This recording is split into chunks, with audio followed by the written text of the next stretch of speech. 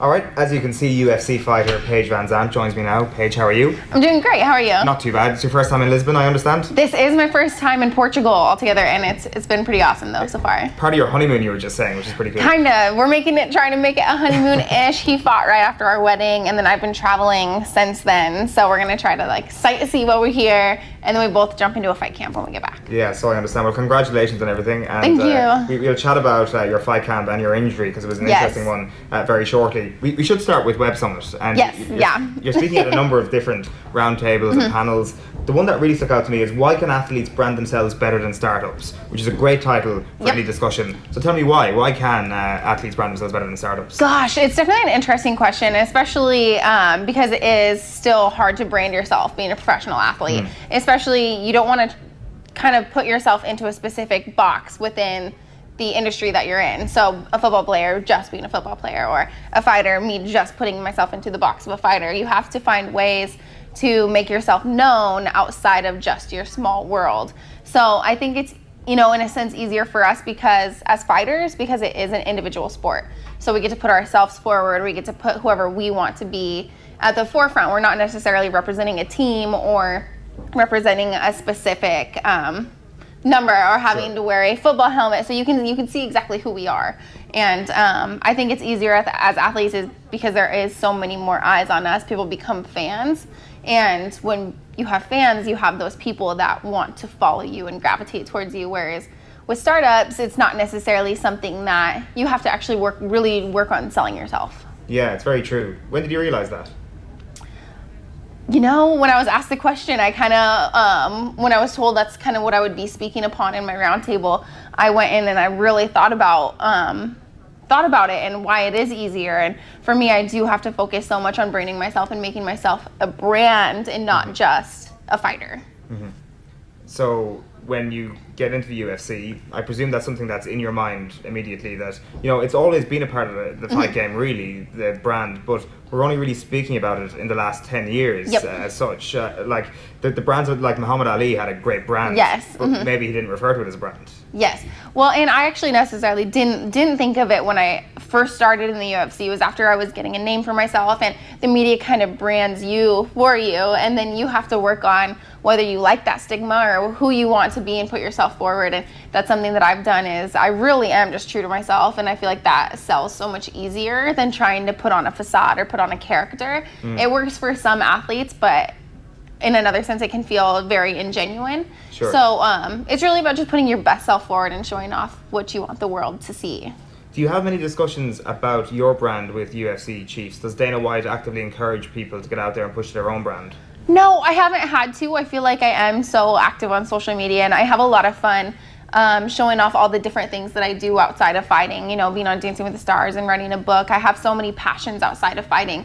It was kind of easy for me to do the cross promotion and then get on Dancing with the Stars and things like that. But I definitely know that there are other athletes it's a little bit harder for, and it's something where finding what about you makes you special, and that's gonna sell to fans, because at the end of the day, we are professional fighters, but it's still an entertainment industry. Yeah, for sure. And we can see that, like, when you look at someone like Conor McGregor, like, he's a good fighter, but he was always helped by the fact that he was a great talker, and his brand helped him climb that ladder. So, like, it really is a question of what percentage would you place on your brand and what percentage would you place on your fighting ability. You obviously need to be an outstanding world-class fighter to be where you are. But to actually stand out from the crowd, because the differences are so tiny at that level of any sport. You have to find what makes yourself stand out, and that was the hard thing you see with somebody like Demetrius Johnson, who was a multi-time champion, the most successful champion in the UFC, yet he didn't do that next step to brand himself. And that was, I think, where Conor stood out from the crowd. There's those few athletes that make themselves known, and I think that's a whole other champion mentality to make sure that the world knows who you are, and that's something so special that not a lot of people have. What's your unique brand? Gosh, my unique brand, I don't know. I think I feel like I just put my best self forward, and that's me sharing the pieces of my life that people don't necessarily ask about, or people that they don't necessarily know. So like being able to show, my dance skills on Dancing with the Stars, being able to show that I cook too and be on Chopped, and being able to differentiate myself than any other athlete in the UFC. So to show yourself as a human being and not just as a fighter. Exactly. Show that I'm a human and I'm not just a tough person that gets locked in a cage and fights another person. Yeah, absolutely. The one last thing I wanted to ask you about branding, it's quite an interesting topic, I guess, in this part of the world where football is the #1 sport. Yes. And we've had this conversation quite a bit over the last couple of weeks when it comes to football clubs not signing a player based entirely on their Instagram followers, but it is suddenly a part of modern football business. Yeah. I'm not sure if that's something that surprises you at all, where you look at somebody like Paul Pogba who plays for Manchester United, and there has been some suggestion that Manchester United were quite interested in the fact that he's got so many million followers on Instagram. Yeah, I mean, in one way, I do get it, but then the other sense, you do have to have the skill to be a part of a team and to be such a player in such a high level field. You still have to be an athlete first. And I think that's the difference with the UFC. They do sign people based on popularity, but at the same time you have to have the skill to back it up, because at the same time you're going in there and you're fighting somebody or you're playing against somebody, and your skill should be first and foremost the most important thing. Sure, I totally agree. But also what I really like about the UFC is that, as you say, they make no bones about it. It's fair enough. Yes. These are great fighters, but they're also great characters. There's nothing wrong with that. Whereas some sports are hold on a minute, we're more upfront about this, then everybody can just kind of move forward a little bit, and actually we can talk about branding in a much more sensible way than we already do. I think you guys in the UFC, and I think in the United States in general, are far more advanced than we are over here. I think we're quite conservative with some of our sports and how we approach athletes. Yeah, and I think that you have to understand, building a player and building the popularity behind one person is going to draw so much interest into the sport, into the team, and that's something that Conor did. Is we had a relatively small fan base within the UFC, and then you have a personality and a brand like him that stands out, and people gravitate and will be fans of MMA just because of him. So having those big personalities and those brandings, it helps. The fellow teams and the fellow sport. Yeah, you mentioned Dancing with the Stars, you mentioned Chop there, you also mentioned your book, which came out earlier this year. It's quite a tough read in some parts of it. What persuaded you, or what kind of at what point did you decide that it was the right time for you to share with the world your story of your bullying and sexual assaults when you were younger? For me, and I never necessarily knew when the right time would be, but I had quite a few people reach out to me on social media and say that they had gone through these instances, and if somebody that doesn't even know me can share and talk about how I inspired them, then I felt like it was my turn to inspire people and share my story. And it really, I feel like I was put in the UFC for a reason, and it's not I'm not meant. And it was a hard thing to share, but it was a part of my life, and it came out right around the Me Too movement, and I felt it was a perfect time to kind of create that wave and hopefully create a lot of differences in the world, and especially with the whole anti-bullying stigma going on right now, because it is so prevalent in our schools now more than ever. Yeah, is that when you talk about the Me Too movement there, do you feel that it's something that's yet to really penetrate in sports?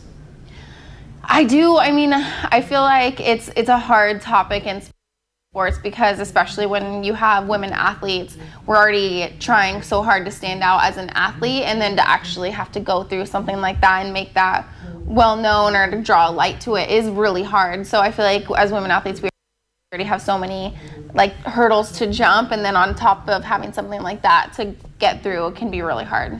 So when you're putting pen to paper in the book, it's not just trying to recount extremely difficult experiences in your life, it's also trying to come to terms with the idea of how you might view it as being a female athlete talking about this sort of stuff. It definitely is. I mean, it definitely changes the way you're looked at forever, and that was one thing that I had to know. And even going back to your brand, knowing that could hurt my brand, it could hurt the way people view me, but I also had to understand my image is who I am, and that's something that happened to me, and I want my image to to show the things that I've been through and the way that I've overcome, and the way that I want to change women, and the way we speak up, and the way we share, and to change bullying in schools and all those things, to use my brand for that purpose. Yeah. How has the feedback been? Have you heard first-person narratives about how you've inspired different people? I definitely have. And there's no matter what, you're going to have those few negative voices, but there's been so many positive ones, and to have so many people reach out and say your story inspired me, or to have people I've been able to talk on the phone to different girls who have gone through similar things and help them get through a hard time, or help them get through a trial that they're going through because of all of this, and to be able to share and actually know that my voice was helping people makes me feel like me being in the UFC was even worth it. That's what it's all for. You speak like somebody who's over what happened. Like I presume it happened in your late teens? Yeah, like 10 years ago. It's remarkable that at the age of 24 you were able to put pen to paper on that. Everybody recovers at different times, but did you feel over those 10 years it was a constant recovery? Maybe the process of actually putting it out into the open was a cathartic experience for you, and that's actually helped the process. It definitely was a very hard process to go through, and I feel like you never fully recover and you never are fully healed, but things get easier and you're able to like accept what happened and not be, feelings of resentment fall to the past. And it's something that you have to work on daily, because going through any sort of traumatic experience, it's always going to be in the back of your mind. But I felt like that's why it was so important for me to share everything, because I had so many young girls reach out and know that I had gone through something and I made it through. I wanted to show them that there is a light at the tunnel. You can be successful even though you went through something so hard. Do you think you had that innate strength at the time to help you get through it? No, and that was, I needed somebody to talk to, and I needed somebody to look up to, and I didn't have my voice back then, and I do have it now, and I can use it to share. Yeah, well, absolutely. It's a great platform, and I'm completely for everybody using a platform like that to try and help people out in whatever situation they may be in. It's kind of a little bit more trivial, but I did want to talk to you about your fighting career, because I signed my fight contract, so I'll be fighting January 19th on the first ESPN card for the UFC. Right, nice one. That is going to be a big night for the UFC. It is a big night, so I'm very, very excited. Talk to us a little bit about the injury. It's grueling enough details, but oh my gosh, it was a tough one. Yeah, so I did a spinning back fist in my last fight, and I broke my ulna. If you can see my fun scar now.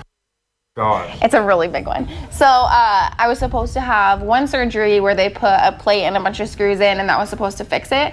And it was supposed to be ready to start training in 3 months. Well, 6 months went by and my arm was still totally broken. It had like 0% sign of healing, so it still just had a crack through my arm. So they had to take the old plate out, put a much bigger, stronger one in, and they took a bone graft from my hip, filled it, and then now we are 3 months past the second surgery, but 10 months past the fight. So it's been but yeah, things are awesome right now. I'm showing tons of progress in my arm, and I should be cleared to 100% start training this month. Wow, that is incredible. So they took a little bit of bone out of your hip to actually put into the bone? Yeah, so they went in and scraped off a bunch of bone from my hip, and then they took platelets out of my hip to fill the crack, and then it's like putting like live tissue where everything is dead, and so it's supposed to help it come back to life. Right, okay, that's incredible. Yeah, it's a lot. That 10 months must have been tough. It's been a very hard 10 months, but at the same time I've had a lot of really exciting things happen. I got married, which was awesome. My husband's fighting career is taking off. I've been able to come to this, go through so it was a productive time off, but I definitely am very much itching to get back into your fighting career. Gosh, as long as no injuries happen, which I can't guarantee, I definitely want to try to get a few fights back to back within the UFC. So that's my goal. What were the UFC like during the injury? Actually, were they happy to help out? Were they happy to kind of give you the reassurance that there will be another contract coming down the line? I'm in my fight contract right now with the UFC, so I knew that the option for me to get back into the UFC once I knew I would get a fight contract whenever I was able. So we can expect to see you back in January, but we can't announce the opponent just yet. When no, can we expect not yet. Soon, I hope. I'm waiting for the clearance from the UFC. Let's hope so. Well, Paige VanZant, it's been great to chat to you. Congratulations on all your successes, and best of luck for the future. Thank you so much. Impressive stuff there. Yeah, obviously at the end there, a horrific injury that she sustained in her last fight. I'm not sure you can see the VT there, but a scar running all the way from here right the way through to the wrist. So being through the wars, I think it's fair to say, but in the meantime, obviously, done quite a bit with her time, from Dancing with the Stars to going on Chopped to writing a book. So she's made the most of her injury. She's made money. Lots of money. She's made a lot of money, absolutely. And she's obviously announced her next fight as well, which if you go onto her Instagram account, you'll be able to find that out. And you were saying that yesterday she announced after that interview that she's going to the WWE, or were you joking? So Stephanie McMahon was backstage having done her piece, and they missed each other. But we had David Meltzer on, who's like, he used to work for the super agent Lee Steinberg, who's the inspiration for Jerry Maguire. And on stage, like, it was a fairly obvious question. So Ronda Rousey made loads of money from like getting her head kicked in and was very famous. And now she's making loads of money not getting her head kicked in because wrestling's fixed. And what? And so brought this up.